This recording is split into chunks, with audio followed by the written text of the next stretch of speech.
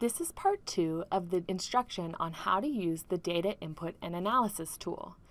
This part will focus on the analysis part of the spreadsheet. Once the data from the observations has been entered into the data input sheet, the analysis part of the data input and analysis tool is ready to be used. If new data has been entered into the data input sheet, it is necessary that you go to the Data tab in the ribbon menu towards the top of the Excel window and click Refresh All. If you forget to do this, the tables and charts will either remain empty or will not include the newest data entered into the data input sheet. If you forget whether you have refreshed the data recently, you can always click the Refresh All button just to make sure. There are 3 different parts to the analysis part of the workbook.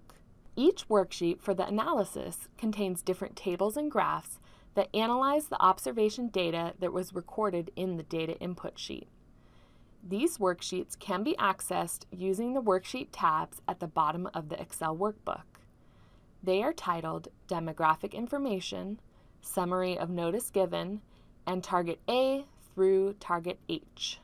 In the Demographic Information worksheet, the data from the observations of different demographic information of patrons is summarized.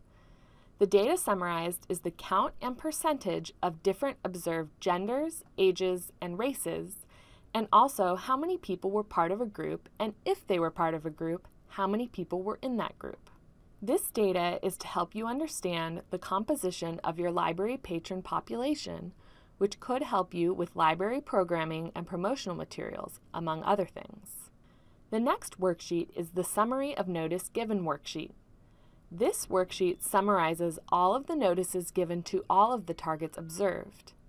This will give you an idea of what targets get better or worse notice than others. You might be able to use this data to compare targets and determine what might make them more successful than others. The next set of worksheets breaks down the analyses by target.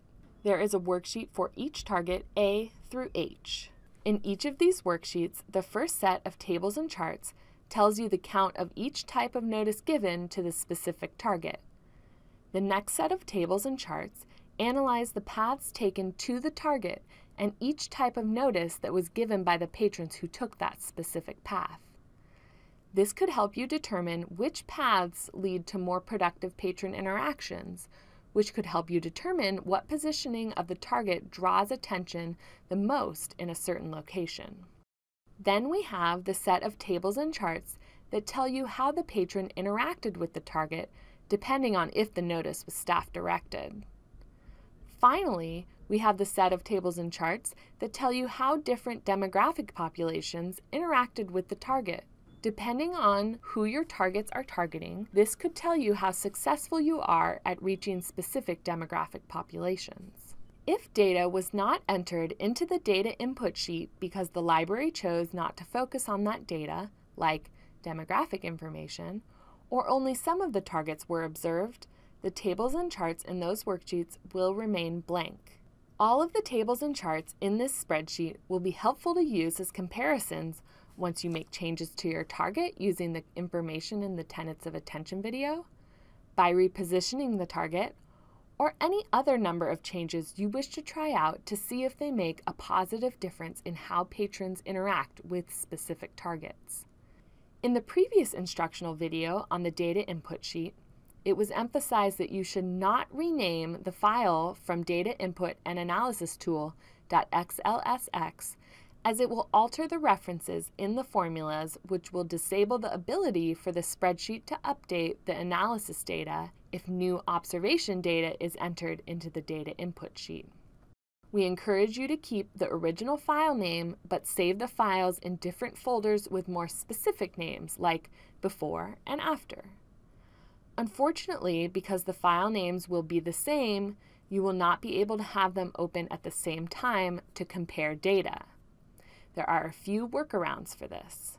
The best workaround is to save your file as is, and then to do a save as for that copy of the data input and analysis tool, and change the file name of the new file you are saving to include a specifier like data input and analysis tool-before.xlsx or data input and analysis tool tool-date.xlsx with a specific date.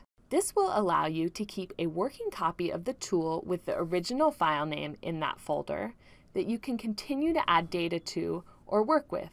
But you will also have a static copy with this new file name that you can open at the same time as, say, a copy of the workbook called Data Input and Analysis Tool-after.xlsx.